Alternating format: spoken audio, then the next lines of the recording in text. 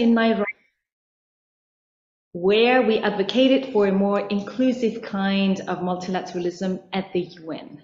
Notably, we called for the creation of a new status for local and regional governments to get accredited and be able to participate in the Assembly in their own capacity. So the objective of today's event is for speakers to provide their first-hand, with their first-hand experience of the Second Habitat Assembly, which gathered more than 3,000 people in person in Nairobi, 2,000 online, and more than 80, I think, person at the ministerial level. So it's quite a big gathering. So as you may know, the Assembly is the governance body of UN Habitat, and decisions are taken by member states, like in any other UN forum. But many stakeholders participate in the Assembly, including local and regional governments, given that so many actually of the topics discussed there are very much relevant to local and regional governments. So we hope this Geneva Urban Debate today will enable you to get a good overview of what happened there, what are the outcomes, in particular, what are the outcomes that are relevant for local and regional governments. So I'm now turning to my first speaker and friend, Graham Alabaster. You are the chief of the UN Habitat Office in Geneva, and of course you were in Nairobi last week. So please explain to us, what is the Assembly, what is its role, and why is it so relevant for local and regional governments?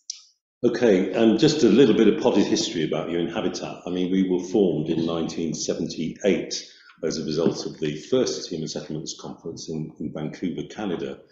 But we were then a centre for human settlements. We went on to become, in 2001, a fully fledged programme of the UN, the United Nations Centre for Human Settlements. When we were a fully fledged programme, we were managed by a governing council.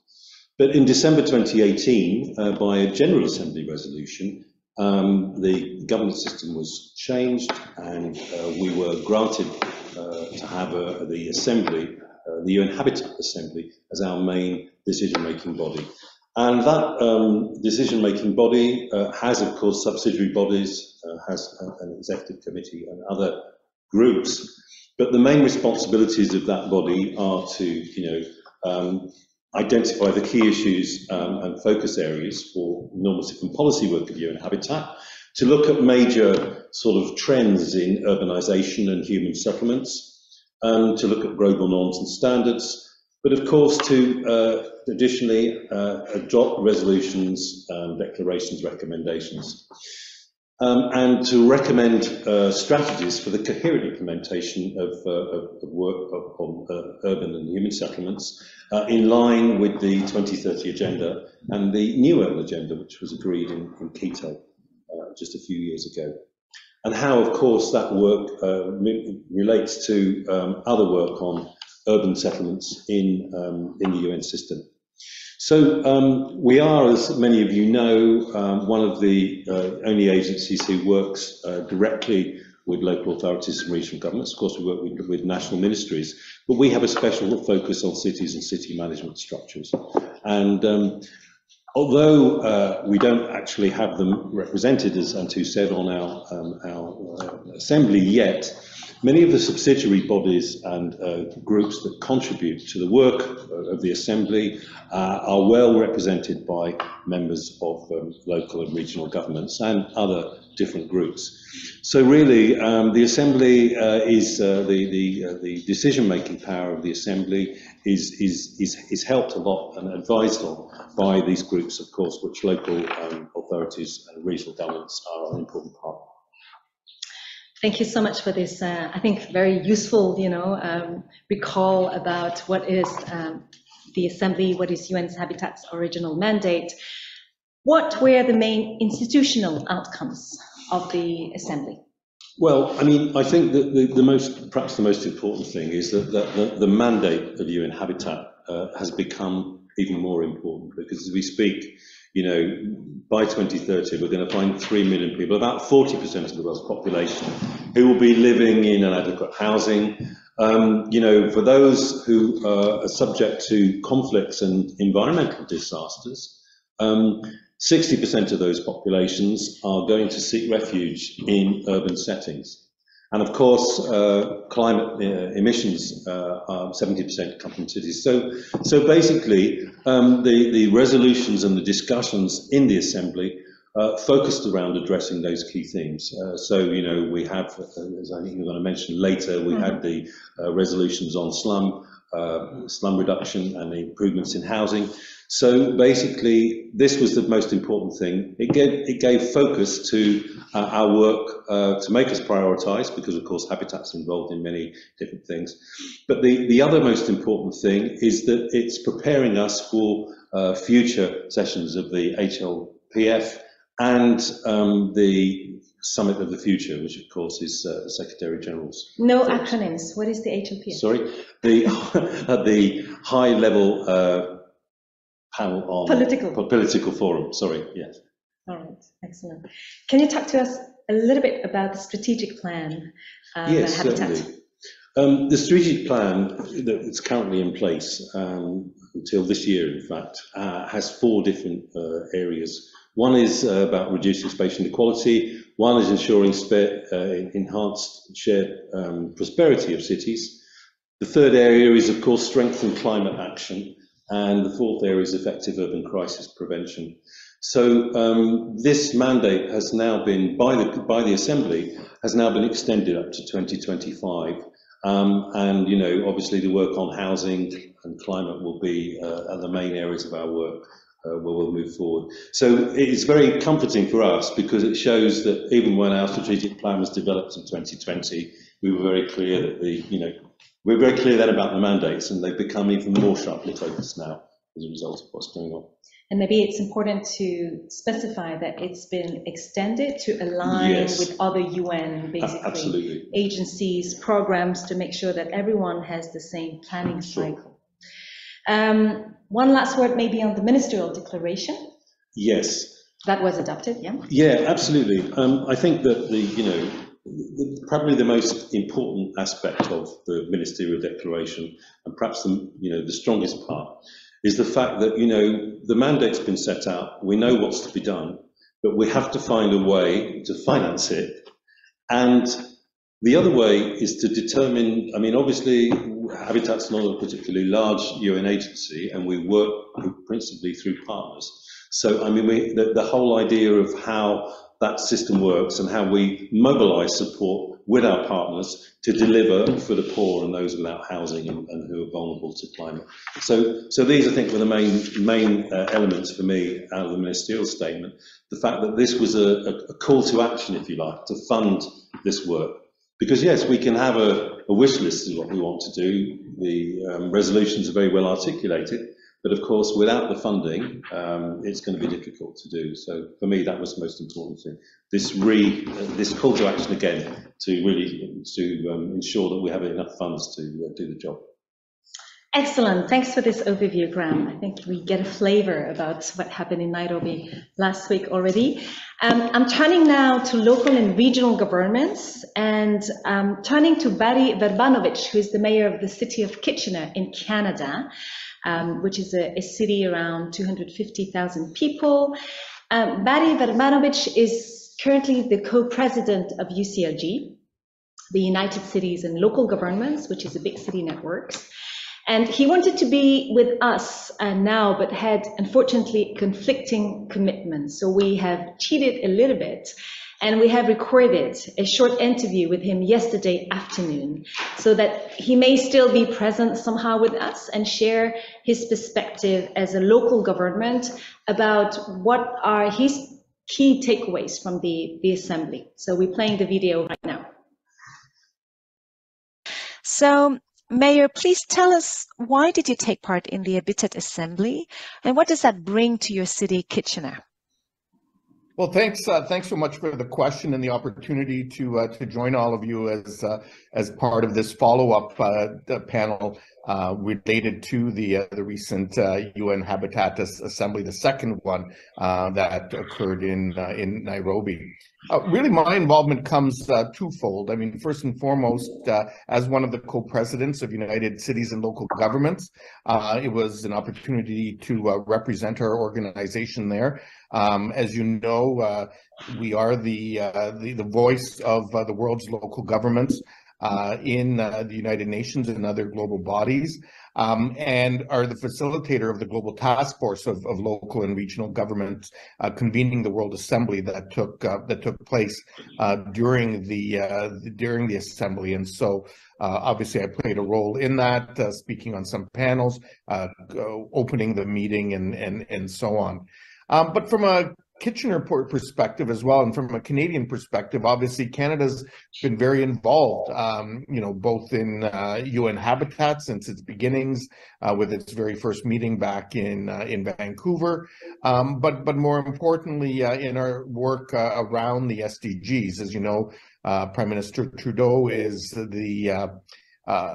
together with Prime Minister Motley from Barbados. They're both champions of the SDGs, or I think their official title is advocates of the SDGs, as named by Secretary General Guterres.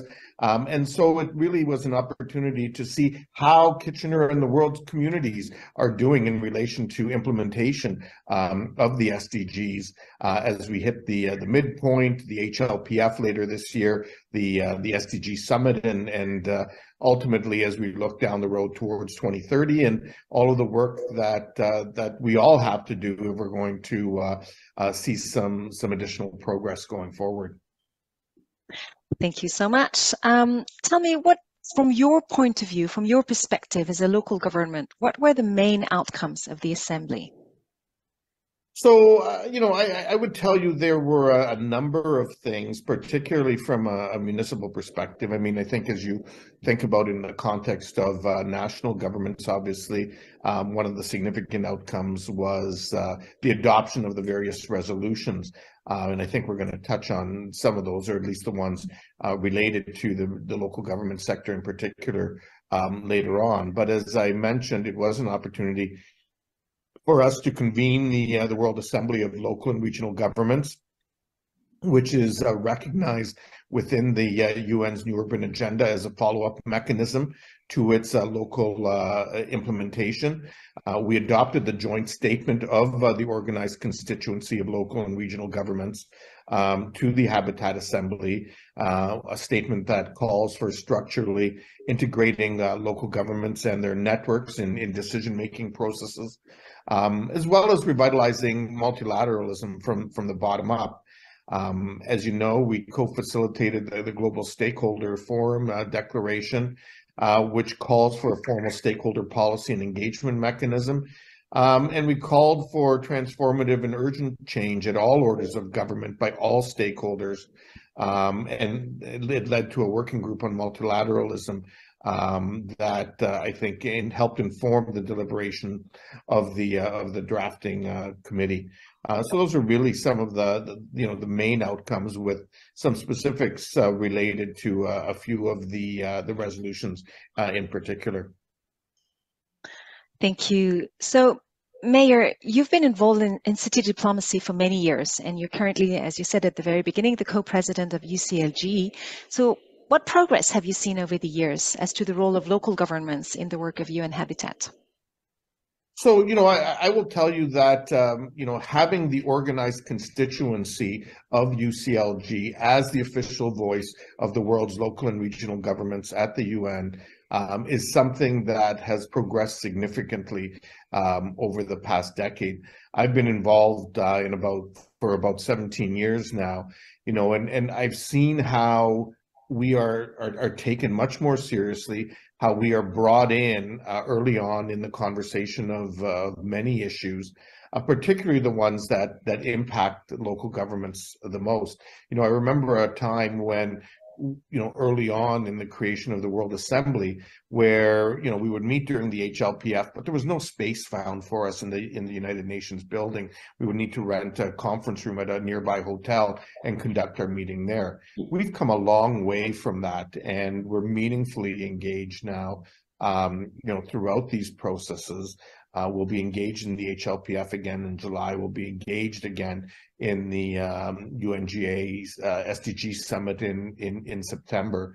And that, in my mind, is critical and crucial, because it demonstrates, by national governments, that they recognize that in order to attain real meaningful progress on these issues, it's going to take all spheres of government rolling up their sleeves, working together to advance the fundamental issues that are critical to the sustainability of our planet and its people going forward.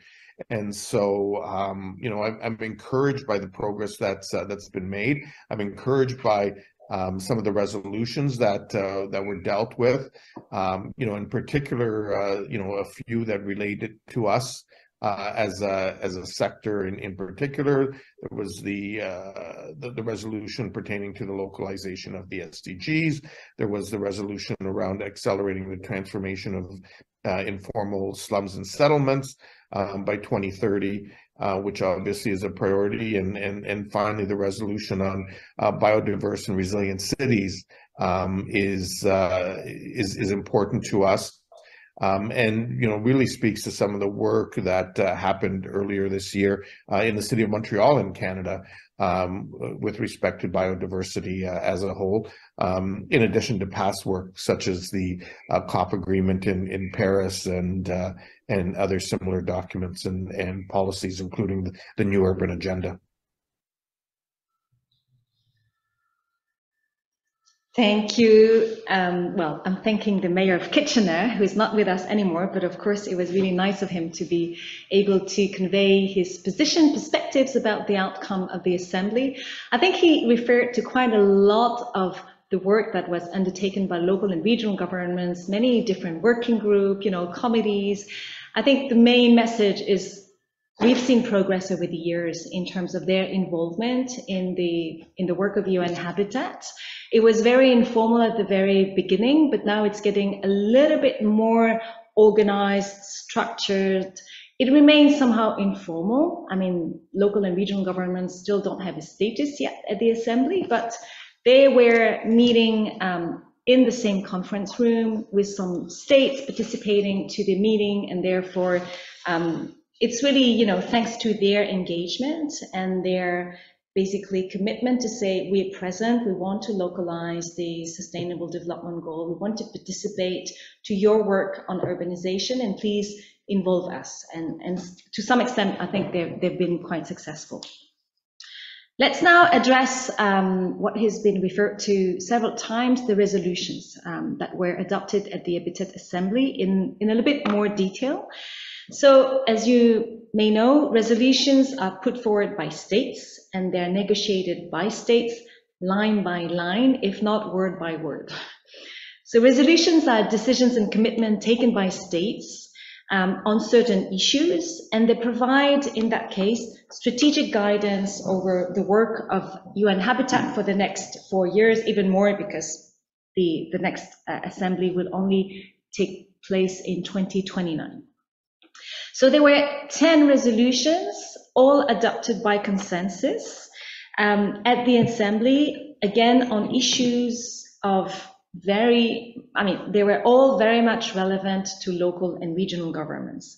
And so we'll start with the first one, which, and I'm not going to go over the 10 of them, please rest assured, but we've picked up, some important resolution. And we start with the one creating a human settlements resilience framework. And we have Esteban Leon with us. Esteban, are you here with us? Yes, great. You are the head of the City Resilience Global Program at UN Habitat. And I believe you were also in Nairobi. So please tell us what this resolution is all about and how UN Habitat will implement it to serve local and regional governments. You have the floor. Thank you. It's a pleasure. Can you hear me? Yes, perfect. Thank you. No, it's a pleasure to be here, and thanks for the invitation.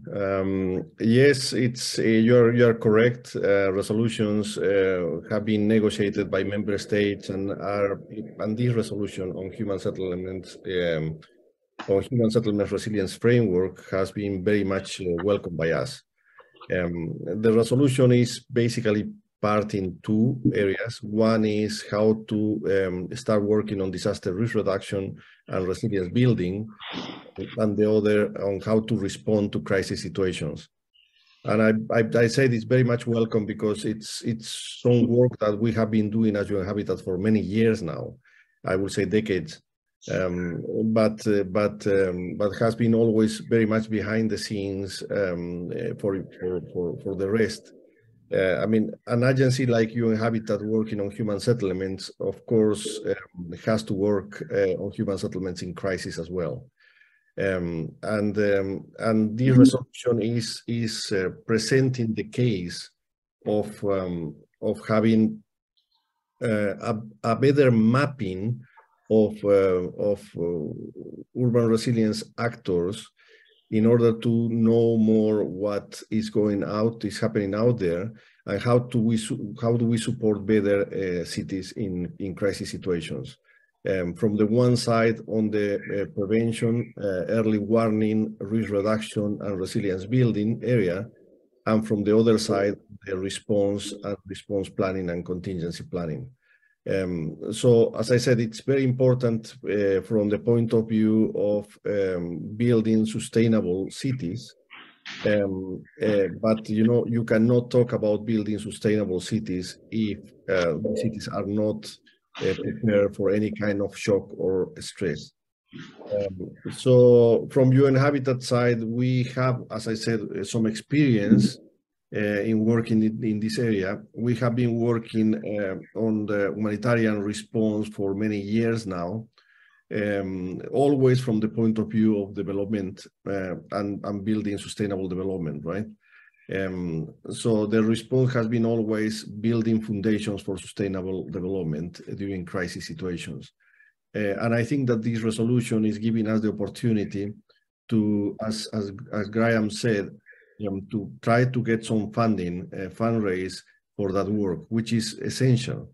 I mean, and I'm not saying because the resolution and the request from our member states is there, but it's also because we had experience on this area. And we know that when you arrive to a city that has been gone through a crisis situation and it's under an emergency, is the right moment for us to start building foundations for their sustainability. And the other part is the part of the resilience building. I mean, we don't have to wait until we are in the middle of a disaster to start making sure that we are better prepared for that, right? So that part is essential in terms of making sure that we know our city, know our risks, know our actors and stakeholders, and make sure that we are all prepared for any contingency that could occur to the city. And of course, the main idea is to work very closely with local authorities, local and regional authorities. It is very important to support them, not to cause fatigue, but especially not to duplicate the work that they are doing. So yes, it's very much welcome, this resolution from our side. Thank you. Over. Thank you very much, Esteban. I had one question basically before, but I think you somehow responded to that question. My question was, to what extent that provided a new mandate to UN Habitat? But I think you were very clear in saying, we've been doing this work for decades, but now you have a solid, somehow legislative basis for you to continue this work on urban crisis, recovery, urban crisis resilience in general, and hopefully get some additional funding in order to support your work. So thank you for that, Esteban. We'll move to other resolutions and see if there are questions online. Let me turn now I'll make a very, a quick overview about the other resolutions. Another important one that was adopted was on biodiversity and resilient cities. And maybe just a few, hints about what this resolution is about. So it's basically requesting UN Habitat to encourage a shift in urbanization that really takes into account biodiversity. And therefore, for that purpose, it requests UN Habitat to establish an open-ended international expert advisory group on biodiverse and resilient cities with, I understand, states, but also many other actors, to produce a toolkit on urban development for more biodiverse and resilient cities to be ready by the end of 2024.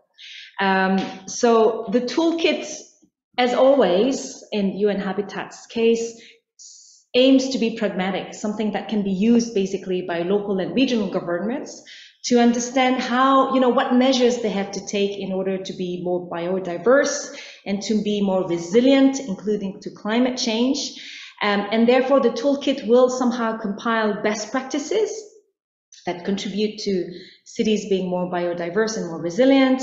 And it also aims to raise awareness about the existing standards, criteria, guidelines. So something, that is available, hopefully user-friendly, that really serve as a pragmatic tool for cities who care about their biodiversity. And also, of course, it requests UN Habitat to help build capacity of countries, of local and regional governments on biodiversity management in urban planning. So just to give you, a quick overview of that resolution, there are, I believe, two other important resolutions that have also been adopted. One of them is on adequate housing for all. And this resolution is directly addressed to both states and local and regional government. And the main thrust of the resolution is to establish an intergovernmental working group to make recommendation to the next Habitat Assembly on policies for accelerating progress towards achieving the right to housing. So it's, as you understand, a rather broad mandate, but very important one when we know that adequate housing is one of the main challenges of this century. And in doing so, the working group of member states is requested to assess the state of efforts worldwide to realize the right to housing, to again identify best practices, and to propose also a framework for measuring and reporting on the adequacy of housing across diverse national and local contexts. So I think it's really a huge work. You'll have to somehow collaborate with other agencies. I understand the Office of the High Commissioner for Human Rights is already kind of interested to collaborate on that. And in order to make that all, the practices, the policies that will be gathered, to make them accessible, UN Habitat will again create a public platform that includes the summaries of all those different policies, case studies, tools, basically, so that it again can be used by states, but also local and regional governments for, in order to make sure that basically they provide affordable, adequate, sustainable housing for all in their countries, in their cities. And finally, maybe one thing that is important in this resolution is that it's calling upon international financial institutions to support financing provided by states and local regional governments for adequate housing projects and programs. So that's somehow an advocacy tool to be used by local and regional governments in order to basically get access to international funding, we believe. And one word, very quickly, because it's a related resolution. There is another resolution on you mentioned it, the transformation of slums. This one is really directed at states, but of course it is of concern to local and regional governments. And the resolution proposed 10 action that should be taken basically to make sure that we transform slums in the most effective manner. And maybe one of them that I want to put forward here today is that it really supports multi-level participatory governance. in basically transforming slums, and therefore promotes, foster this famous whole of government approach, and making sure that in order to transform slum, we have to coordinate among all spheres of government at all levels. Let me now turn to Pontus, who is with us. Pontus Westerberg, do you hear us? Yes, great. Hello, hi, I'm here. Yeah, can you hear me? Yes, we can. Thanks for joining us. Pontus, you are the lead on people-centered smart cities at UN Habitat. And there is an important resolution that has been adopted as well. So I'd let you introduce the resolution and tell us how UN Habitat will implement it to serve local and regional governance. You have the floor. Great, thank you so much, and great to be here. As you said, there was a resolution adopted last week at the UN Habitat Assembly on what they call international guidelines on people-centered smart cities. And I would say that there are two main key points to highlight from this resolution. The first one is that the resolution requests the UN Habitat Executive Director to support member states and other stakeholders, of course, including local governments, in putting in place what the resolution calls a people-centered smart cities approach. And it starts defining what such a smart cities approach does in paragraph 1. The first one is around inclusion. So ensuring the equitable involvement and values of people, and also about human rights, which is a key consideration. The second one is ensuring that urban digital infrastructure contributes to reducing the environmental impact of cities. The third one is around capacity, building the appropriate capacity and digital skills, both within national and local governments, as well as communities, digital literacy, etc. The next one is around appropriate multi-level digital governance, issues to do about how data is shared between different levels of government and different stakeholders, issues to do with interoperability of technical systems, etc. The next one is about the importance of smart cities contributing to creating economic opportunities. And then there are two more, one about transparency and community participation in smart cities, and the final one about safeguarding public trust in digital systems by putting cybersecurity putting in place cybersecurity measures. So that then starts defining what is meant by the people-centered smart city approach. And then the other thing that is, I mean, there are a few other things in here as well, and I encourage you to have a look at it. But another key thing is that it asks UN Habitat to convene a global consultative process to develop international guidelines on people-centered smart cities. That consultative process needs to bring in all sorts of different stakeholders, of course, member states, local government associations, civil society, academia, private sector, UN agencies, etc. And we're just now, I mean, the resolution was approved on Friday, but we are right now at UN Habitat discussing how we will put in place this process to make it as effective and consultative as possible.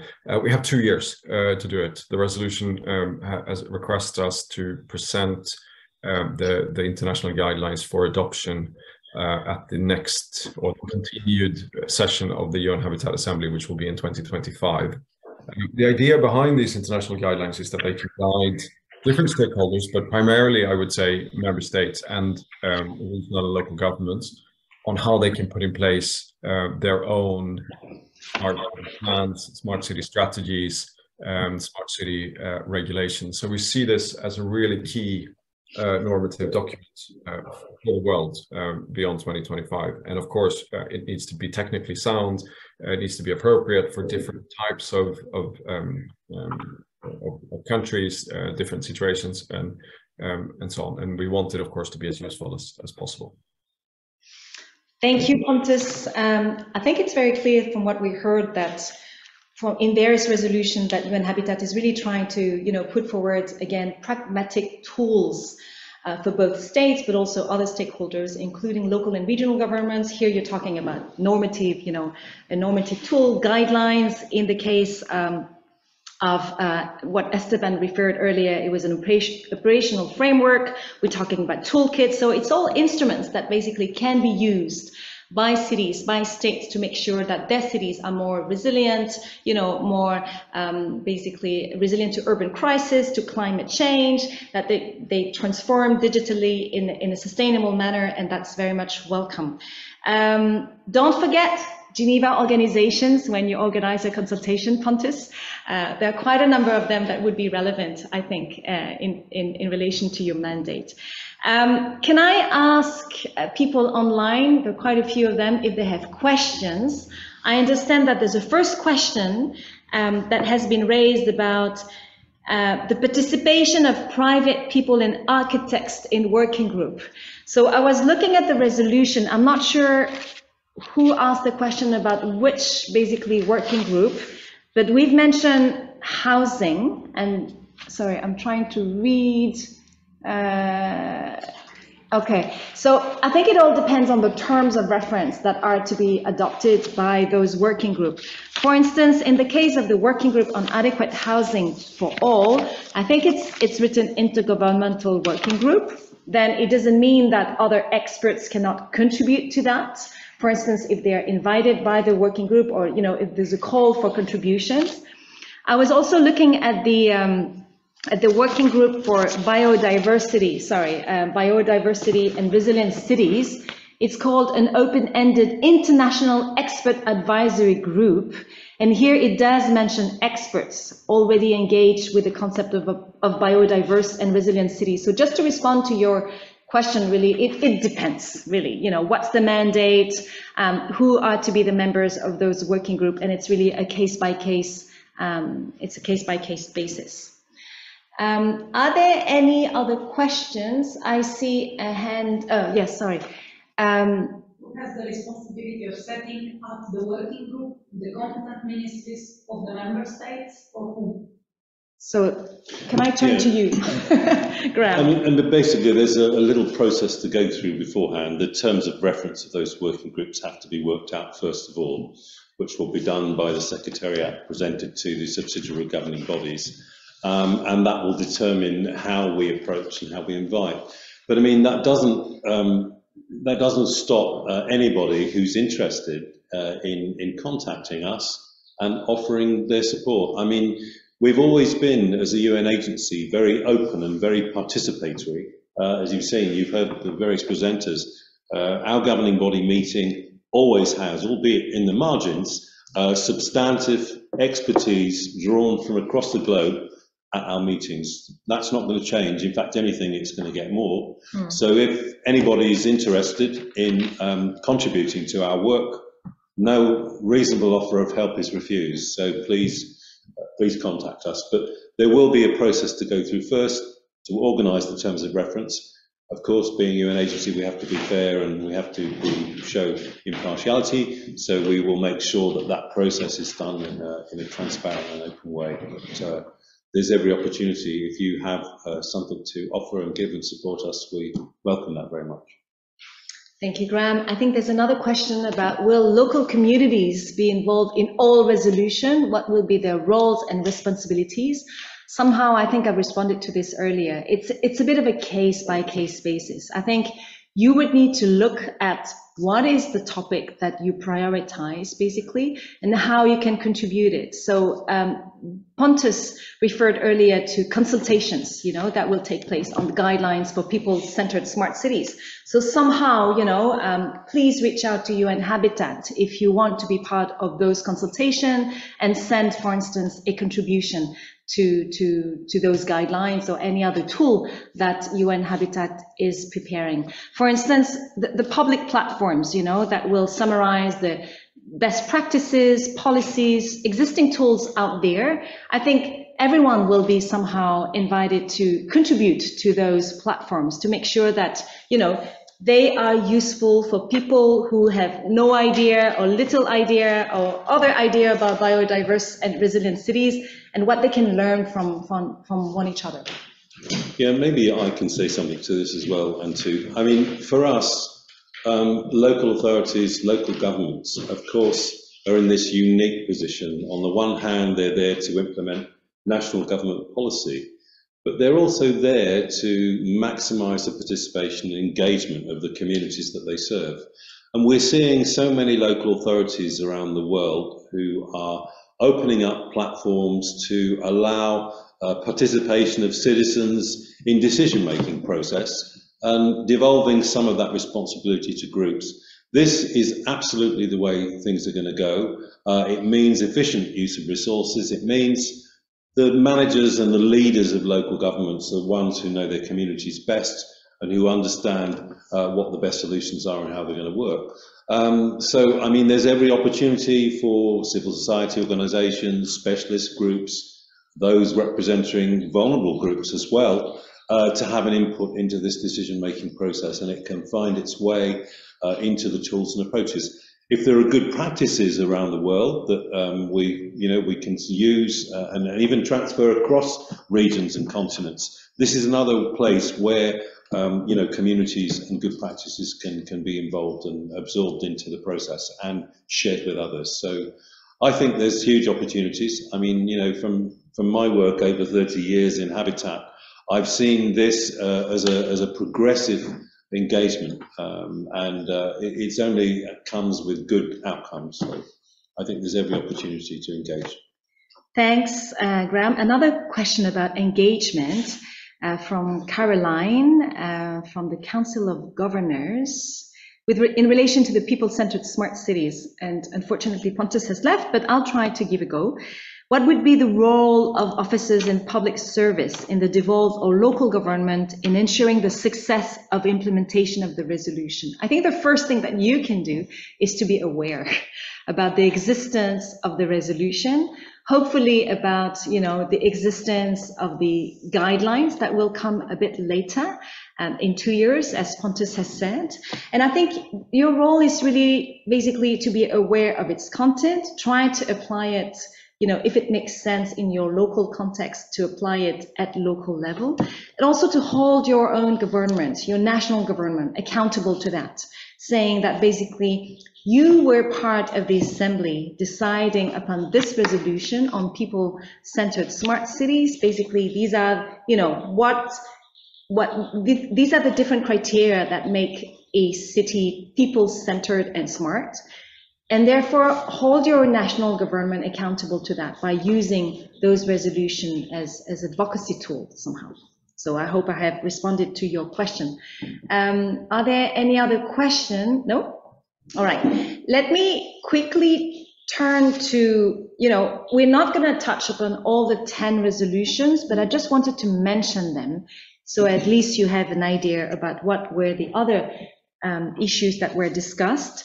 We have a resolution about the World Cleanup Day, and it's basically simply a resolution that calls upon people to celebrate, to commemorate the World Cleanup Day on the 20-something of September, if I remember correctly. It does not have any, operational action directly, but just for you to be aware that this has been adopted. We also have another resolution about the localization of the SDGs, and that was basically referred to by the Mayor of Kitchener earlier. And it's really asking UN Habitat to promote the localization and to support the localization of SDGs by local and regional government, by developing normative guidance, by building the capacity of local and regional governments to report on those SDGs through what we call VLRs, or voluntary local reviews. That was another resolution. And we have 3 more resolutions, one on the interlinkages between urbanization and climate change. And I think it's fairly now obvious to everyone that there are linkages when it comes to the impact of climate change in urban centers, and what can be done in order to make sure that UN Habitat devolves attention to that important topic that will become more and more important. And we have another resolution about urban planning and sustainable infrastructure. Again, asking Habitat to create a global digital platform for urbanization and infrastructure that serves as a resource to both states, to both local and regional governments, in order to make sure that when you plan, you make sure that your infrastructure is as sustainable as possible.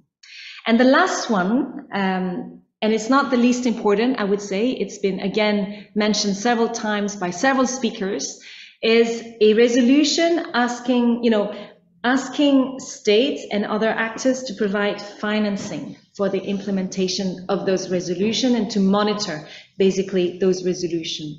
Because if you have, hundreds of new mandates, but no money basically to implement them, then, they just remain lettres mortes in French, we would say.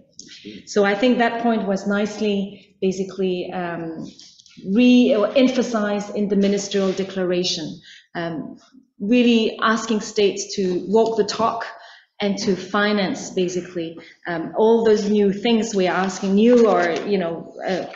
things we're asking to UN Habitat to do. There's another question there. Many of these resolutions overlap. So will there be coordination of these resolutions? Who takes the lead in UN Habitat? Well, maybe I can attempt to answer that question. I mean, we have specialists in-house to deal with all of the resolutions that come up. You're absolutely right. They are, many of them are inextricably linked. But the important thing about the resolutions is that they provide a focus for other related areas. I'll give you an example. The resolution on biodiversity and resilient cities will also have an element of One Health in it, for example. We know from the COVID outbreak that, the importance of understanding how humans interact with the natural environment and the animal environment is going to be very important as we move forward, and how we develop resilience against, heaven forbid, pandemics like before. So, there's lots within those resolutions that, if you expand slightly, they bring in a whole load of other areas. The localization is another good example.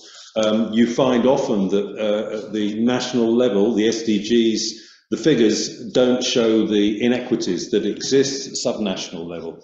The localization of the SDGs at local level, using the VLRs, will show the differences between what's happening in some cities within a country and the national average. So it's very important, this idea of using that data for advocacy.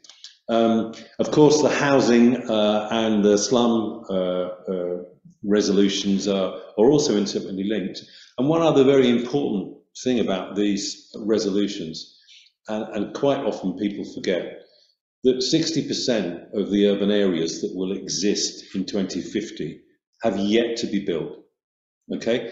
This is such an important thing, and this is where the local authorities and regional governments come in, because they're the ones who hold the keys, if you like, or the tools to ensure that the planning of the future urban settlements goes in the right direction, that we try and minimise, we improve the quality of life for urban dwellers by minimising those who have to live in slums. So the relationship between us, as the questioner asked, is very important that we understand how these resolutions fit together. The other very important thing about the resolutions is that they call for us to report back at the next assembly. Yes. So this is very very important, because we need to monitor the change. I mean, this is why we do the VLRs and other things. But it's very important that in those resolutions we have to report back on the status. So we need to see the progress as we're moving forward. We know, unfortunately, the slum target, things aren't so much better, but it's very, very important that we monitor this. I'll stop. Thanks, Hugh Graham. There's another question. I'm not sure I understand the thrust of the question, but just reading it now.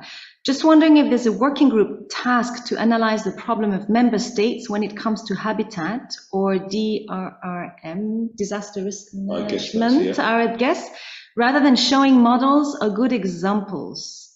If there's one, is there a possibility to join the group? So I'm not sure what. Are you able to answer? I mean, please reach out to us if you have any particular interest in being involved in this work. We're always happy to hear from you.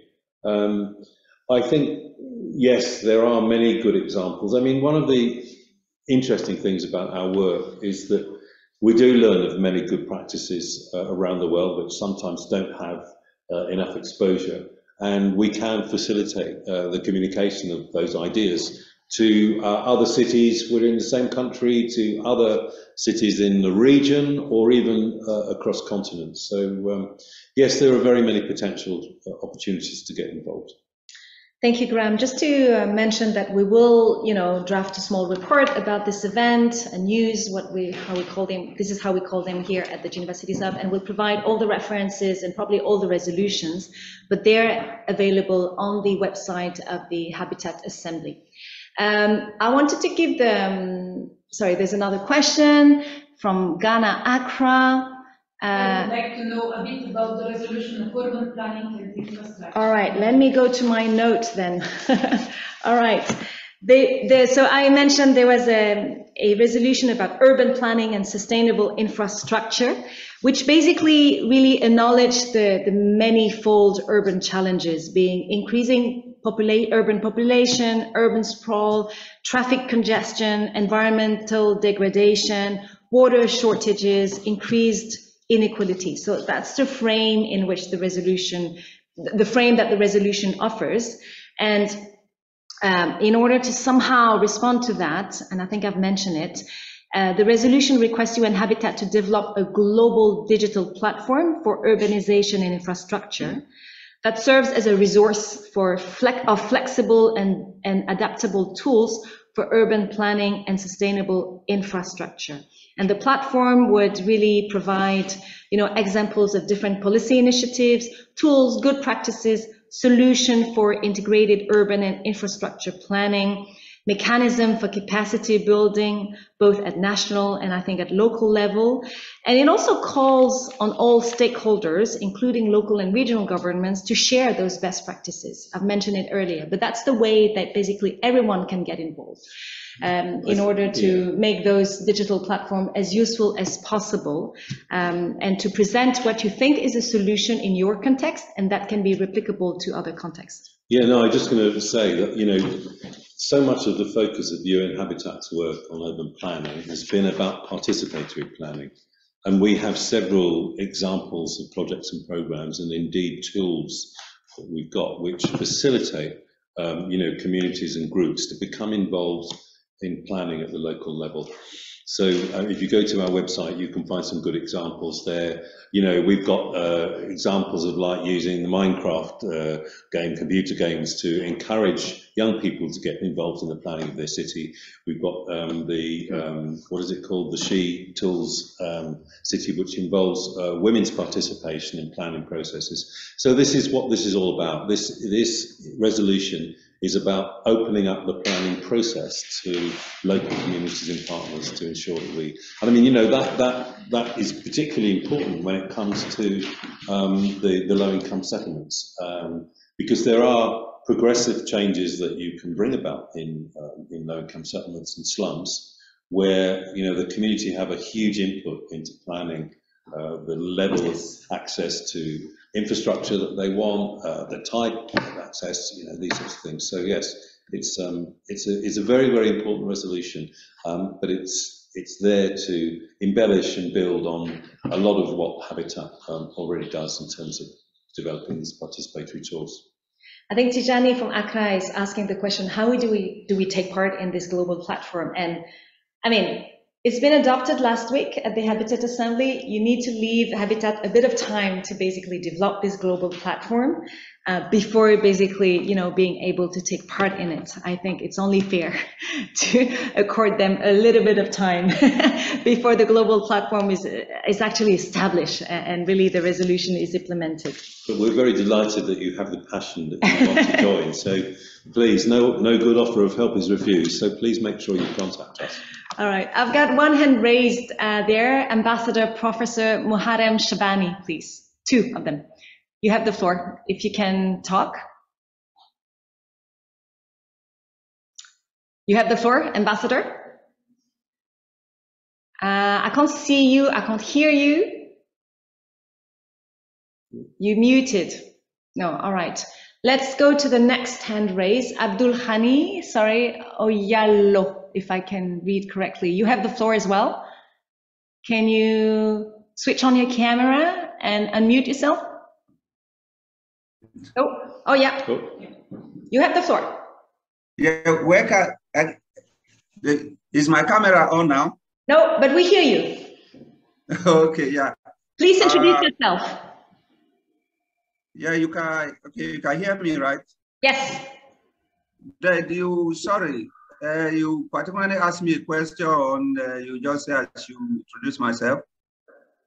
Yes, please introduce yourself before asking your question or making your comment.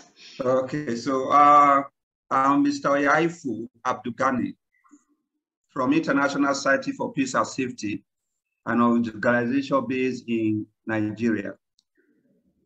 And we have UN ECOSOC status, so I have to be part of this program because I was trying to see if I can appear in person, but when I see the opportunity of online, I said, okay, let me join so that I can listen and learn a few things from the UN habitats. Thank you. I'm not sure I got your point, but the question was whether you could participate to the Habitat Assembly itself, but I think it was last week and it's over now. So, but I guess if you have the ECOSOC status, normally you should be able to participate. And sorry if I haven't understood your question correctly. Let's go to Ambassador Shabani. If you, no? All right. I think, oh, there's a long question there. Yeah. Okay, hello, thank you for providing. I'm curious about how these resolutions will be implemented in developing and least developed countries, considering the significant lack in achievement of other international agreements, such as the SDGs, Paris Agreement, and the Sendai Framework. On the other hand, some regions like the EU have made substantial progress in meeting these targets. Could you please elaborate on how you plan to address this practical aspect? Thank you. Thank you for the question. I think that's a very good question, and it's been somehow taken care of in the resolutions. If you read them very carefully, very often there will be a focus on developing countries, and that's very much the role of UN Habitat as well, to help, developing countries build capacity to reach those, basically to implement those resolutions, to reach the SDGs, and therefore, it's. When states were negotiating the resolution, I can assure you that a lot of them from the developing countries were making their voice heard about this aspect. Ladies and gentlemen, we're reaching to the end of our event. I hope this was somehow useful to you to understand, what was discussed there, what were the topic discussed, and what are the resolutions about, and how they will be implemented by UN Habitat to serve both states, but also local and regional governments and many other actors that work in all those different topics. There will be many other opportunities for local and regional governments to engage in relation to all those issues, including one which is upcoming and very close. It's going to be the high-level political forum, HLPF, where the Sustainable Development Goal number 11, that is basically dedicating to making cities and human settlements sustainable, resilient, safe, and I don't remember all the qualifiers. So SDG 11 will be reviewed at this upcoming high-level political forum in New York in July, and therefore there will, be focused discussion on that. We'll have the SDG Summit. It's September again in New York to review the progress or the lack of progress in relation to the realization of SDGs and what is needed now to basically reach those goals. And many other meetings a little bit further away, including the World Urban Forum in November 2024 in Cairo. And then we mentioned it, the third Habitat Assembly, which will only be held in 2029.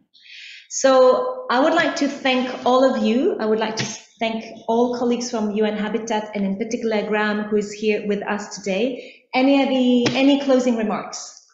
Basically, I mean, delighted to be here with all of you this afternoon here with Geneva Cities Hub. I think, you know, the mandates have always been there of the need for us to focus on, of course, housing, particularly for the poor. We now have climate. We now, unfortunately, have conflicts as well in many parts of the world. The mandate of UN Habitat has become even more important as we move forward, and will so in the coming years. We still have a long way to go to convince people of the importance of the work on urbanisation and how it's going to impact us. And I think, you know, if you look at the examples of the recent COVID pandemic and, of course, the extremes in climate we're seeing, we didn't really foresee that those events were going to happen. We are also at risk if we don't take the issue of urbanisation seriously, because it will impact on all aspects of our life. The great thing is that there are many opportunities to engage on this issue. The UN Habitat Assembly was one, but as Antu was saying, there is a whole roadmap, if you like, of events and opportunities for us to discuss about these issues in more detail and to share with you our experience and to learn from you in the cities and the governments of how we can support this. We do, of course, have, as I said, the importance of monitoring these resolutions, understanding how we're achieving it, but also understanding how we're achieving it at the subnational level. And this is something which is very important for us, and that's the reason why we need to work so closely with local and regional governments, because the devil in some cases is in the detail, and we do need to understand what's happening in some areas. But we're very open, we're a very participatory agency. We encourage participatory approaches, and that will follow through in the implementation of our resolutions. And we look forward to supporting you as best we can. And please keep in contact with us, and we look forward to working with you in the future. Thank you very much for following the event. See you soon.